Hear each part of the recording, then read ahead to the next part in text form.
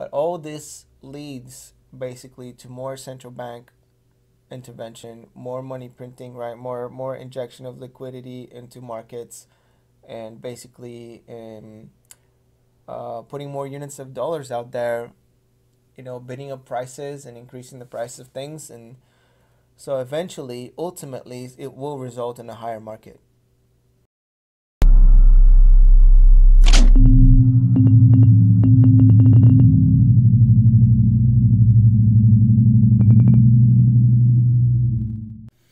Ladies and gentlemen, it is a historic day. It is March 10th, 2020. It is a Monday. And this is the video log that takes 30,000 to a million.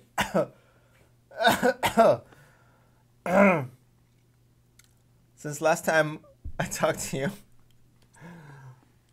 I'm down like $10,000. It's ridiculous. So quite a bit of a loss. About as much as the markets. And the reason I'm not beating the markets is A, because I'm in riskier stuff, and B, is because I ran through all my dry powder. Dry powder, for those of you who don't know, just means cash on the sidelines. If you remember, just a few weeks ago, I was sitting pretty. I had some bonds. I had $25,000 cash, ready to go into whatever I needed. I was sitting at $86,000 on my account, and I was set. I was ready for a downturn. If you go back like 5-10 episodes or whatever, I was ready. I wanted to buy in, and be careful what you wish for, right? What happened was, I got a little bit too greedy in the beginning. So I saw a few percentage drops, and I thought, oh, man, it'd be a good idea to add some money, invest in some stuff, sell some puts, do whatever. And so I started getting in. By the time the markets dropped down 10%, I had already drawn through my dry powder. And now, the next week, the market drops another 10%, and I'm out of money. I don't have anything else to invest. So what I end up doing is just reshuffling some stocks and trying to, scrape some money from my back pocket and invest it into my bank account so I can put some in there. I don't want to touch, my other accounts. One of them's been doing okay, because I mainly have a bunch of like gold, silver stuff in there, and so that's been holding up. In fact, it's the only thing that's been holding up now is gold, not even silver, not even the miners. And so, thankfully I do have some physical gold, so don't worry about it. If things go sour, like, I'll be okay, and I hope you guys are okay too. I'm sure some of you are suffering a lot more than I am, even if you see the scary chart that I'm about to show you. Currently, I'm sitting at 72,475. The low of today was actually around 71,600, so pretty low. And this is for the week. I'm down 14%, $11,392. These figures sound pretty big. And on the month, I'm down 14,500, or 16.63%. Now, if you're wondering how that compares to the S&P 500, on the month chart, here is SPY, the SPDR S&P 500 Exchange Traded Fund, and this is the month chart. It's at 15.78, so losing to the market by a little bit. But it's a bloodbath. I was definitely winning up until the last few days, until things went really sour. So there's a few things that I hadn't really thought about, and it's always things that hit you out of left side, right? By the way, this 72,000 is with the additional $2,000 that I put in order to buy some stuff. I'll show you what I bought in a second.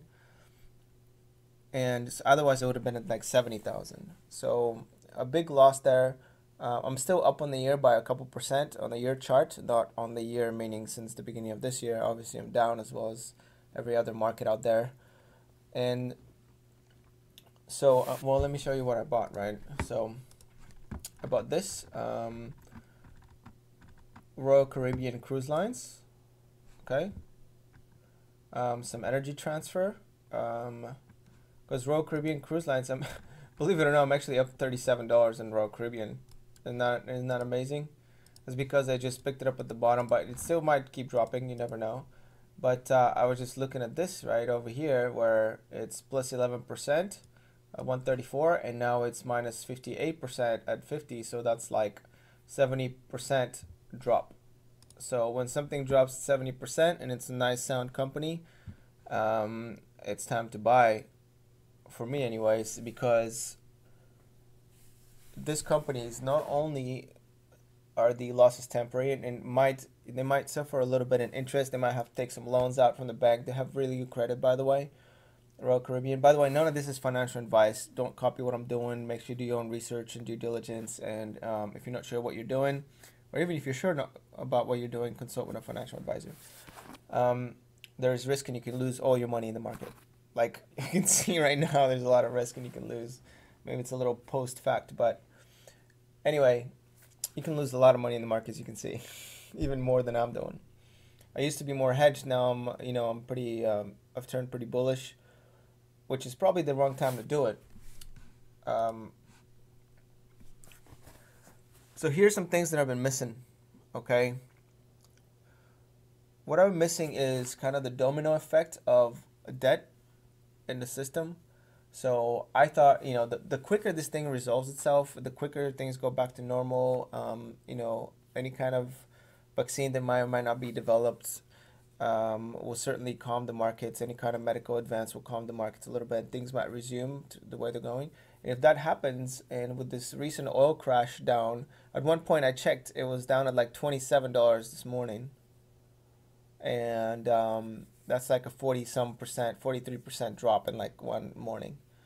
So that's a really big, enormous drop for oil, for such a major global economic driving commodity. I mean, it's probably the most important commodity out there, and it dropped by 40%. But that should have quite a few effects. Okay, so what are some effects of this? Well, first of all of the oil producers in the United States come to basically a halt. Very few will survive. I think the average producing price for oil is probably somewhere in the 70s even maybe, but 60s for sure. It's very high. And so if something costs you $60, $70 to produce and you're selling it at $27, $30, that's not a very profitable business model. Okay, you should probably stop doing that. And this is what the market's telling you. Now, if you're wondering what caused all this, the word on the street is that during the OPEC meeting, oil producing nations organization, whatever, it's kind of like the oil cartel countries, they were thinking of doing a production cut in order to stabilize the prices a little bit. Okay, so they wanted to get everybody in there, and they sat down on the table with Russia. And apparently what had happened is that Russia refused because it said it can't afford it, whatever excuse kind of it did. So Putin basically said, no, we're going to keep producing oil and keep dumping it on the market at whatever price, even though the price was softening due to the virus issue and whatnot. And the Saudis got pissed off, and they said, well, that's fine. We're actually going to increase production then. And so that's double the trouble, right? Russia's not stopping, and Saudi Arabia is going to produce more, apparently. And so this cartel thing is basically coming to an end. But one thing that might happen as a result of this is the U.S. market goes bust, right? The U.S. producers go bust, and then Saudi Arabia and Russia reclaim market share, and Saudi Arabia will probably reclaim even more market share than Russia because they produce at even a smaller price per barrel than Russia. I'm not exactly sure on the numbers. Somebody can correct me if you know more about this market than I, but I'm guessing Saudi Arabia produces somewhere in the 20s, and Russia probably produces somewhere in the 30s. But I don't know. I'm just kind of guessing based on figures that I've seen a long time ago. So if you know more about this, please let me know. But other factors that might happen here is that not only are the oil producing companies in the U.S., the Shell, the Revolution, all that come to an end, but the banks that are financing them and the pension funds that hold their debt they might be in big trouble too. And you've seen a lot of the financials go down. That's part of the whole deal here. It's because of they're afraid of risks like this. It's happened one time. I forget what year it was, but the banks were also under a lot of pressure because of similar issues. Well, this is the real deal now, right? The oil price is so low that it's virtually like guaranteed. The longer it stays at this price, anybody who has to lock in contracts, I mean, they're toast, right? If you don't have your contracts locked in for a certain kind of price, if you haven't been playing the future markets right, your company's gone. And if this persists for like 6 months or a year, then all of the production virtually ceases to exist. So that's the situation, right? Banks, oil producers, we're going to become a oil importing nation again. We, meaning the United States. Since this is where I'm based, that's why I say that. I realize a lot of you might be international viewers, but that's what's happening, and it's real. As far as what I'm doing coming in is I'm trying to just scoop up as many deals as I can. Like, I know that this might be a protracted recession. I know that the market might be, going down for an extended period of time. Especially since I myself have predicted, if you go back like 100 or 200 episodes, I mentioned that one of the premises of investing into the markets over the next 10 years that I have is that it's going to be virtually a sideways grind with a lot of volatility, but it's going to be a sideways market for the next 10 years, not counting in inflation, right? So what does that mean without inflation? What that means is that inflation is like, let's say 2% per year or something like that, maybe less or more, maybe a lot more later. But the market is going to travel sideways discounting inflation. So, for example, if the market is at 3,000 this year and it's 3,060 or whatever next year, right? It's basically unchanged because of the discount inflation rate. Do you see what I'm saying? So that's how it works. So even though it might rise nominally, it probably will not rise in real value, which was my prediction. But we're only 2 years into it since I made that call, and like a year and a half since I've been making these videos. So we'll see if that persists. Now, obviously, selling puts and calls is the strategy to take advantage of the sideways market. And I've made like 5 videos about that. And so I continue to do it. Obviously, today is a big day and the account takes a big hit. I do profit more of the upside and than the downside. I just scoop things up on the downside and sell them on the upside. That's how it's gonna go. So I mean, it's still pretty rough though. Anyway, trying to scoop up some deals, but I'm just out of cash. Like, I don't anything below this, I'm gonna just have to try to ride out. But yeah, let's go back to the Royal Caribbean cruise line here. Cruise liner. Look at the 5-year chart of this thing. Isn't that amazing? What do you think about this chart? Look at this. 135 plus 70%. 50 minus 36. It's 100 and some percent difference. I don't know how to calculate it exactly, but it's a pretty massive thing. Look at this figure right here, though. Dividend yield, right? Pretty high dividend yield.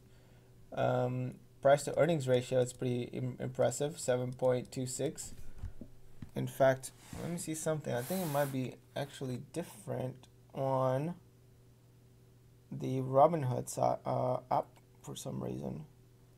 Let me see here. Royal Caribbean 4. No, same. All right, no, never mind. I was looking at a different company. Okay, 4.8 solid and 7.26. Now that's gonna drop because I don't think these figures are updated. So that dividend yield is gonna skyrocket, and price to earnings ratio is gonna drop. So this company is gonna look real attractive. From what I understand, Royal Caribbean, if things were normal, they'd be making like $10 per share in earnings, putting their PE ratio at like 5, which is it's insanely good, especially for a company with this good of a rating, credit rating, and this good of a standing in investment community. So I just couldn't not buy it, right? I had to buy it. So that's why I've been. Also, I sold some puts on Energy Transfer, and I bought some more Apple stock. Apple has been obviously a very losing trade so far, but it's actually holding up a little bit stronger than I thought, because usually it goes down more than the market does. But in this case, it's holding up pretty well relative to the market. I'm actually somehow still amazingly up, even though I purchased a lot of shares. 316 on the share side of it. I have now 50 shares instead of 20 or whatever I had. And I have this put contract that I'm losing $2,000 on right now that I sold last week, and now it's worth 5,600 instead of 3,600 and something. So definitely losing on that. But the hope is that by January 15th next year, things will have reverted back to normal and all that liability will have been erased. Another big move I made, it's a big update here, is this Disney contract. I sold a $110 put expiring January 15th again. And that is looking okay so far. I'm only really down $700 on that. 67%, it's okay. It's a small loss compared to the Apple contract. And hopefully all of that liability here will also disappear once January 15th comes around. I think it's another strong company that is going to get a lift out of the recovery. Basically, I'm set for the market to go back up, right? I was ready for the market to go back down. Now I'm ready for it to bounce back up. This is the 5-year Disney chart. It's been at this level, on March 22nd, 2019, probably before they came out with their streaming service, So now it's about the same level. So it hasn't really lost that much. It's holding up relatively strong compared to a lot of these companies out there. So, 27% down. But some of these companies are taking an absolute beating, over the month. It's crazy. Another little tiny buy, I wish I would have had more money, is a company that I wanted to buy for a long time, which is Visa. And I never really got the opportunity because I hate buying exponential slopes like these. Alright, like look at this exponential slope here. So I was waiting for a pullback in order to buy a few shares, and that's exactly what happened. I only bought 2. I'm probably going to buy more if I have the money, but I really don't. I released some collateral, which is great, but it looks like I don't really have that much buying power anymore. So we'll see what happens. That buying power is going to keep decreasing as the value of my account keeps going down. So, all right. I've updated you pretty much on everything. I also shorted the VIX. We'll see if that pans out over the next couple of weeks. Hopefully things come down and I'm able to make a little bit of cash. But we'll see. It's been a very, very bloody and volatile week or two. It's historic, and I was mildly unprepared. I thought I was prepared, but I wasn't prepared for something that's deep. And it looks to have a lot of knock-on effects, a lot of dominoes in place. A lot of pension funds hold that oil debt, and if the oil companies aren't going to bankruptcy, it's going to hurt the banks, it's going to hurt the pension funds. Who knows what they're going to have to do? They're going to have to get a bailout. But all this leads basically to more central bank intervention, more money printing, right? More injection of liquidity into markets, and basically putting more units of dollars out there, bidding up prices and increasing the price of things. And so eventually, ultimately, it will result in a higher market. And wow, maybe I will put that in the beginning of the video.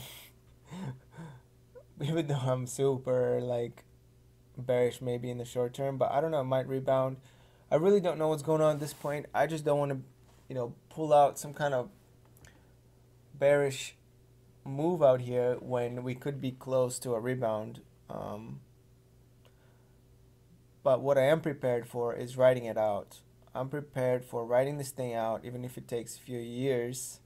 Okay, I won't be alone in it. And I think I'm positioned really well for things to go up, even if they go up slowly, and even if they go down a little bit before they go up. If market loses another 10%, 20% from here, I'm definitely going to be feeling the pain, unless precious metals mining stocks actually decide to turn up with the gold price. Then I'll be able to actually fund this account with the winnings of my precious metals account and balance this thing out. But as it stands right now, there's a lot of pain.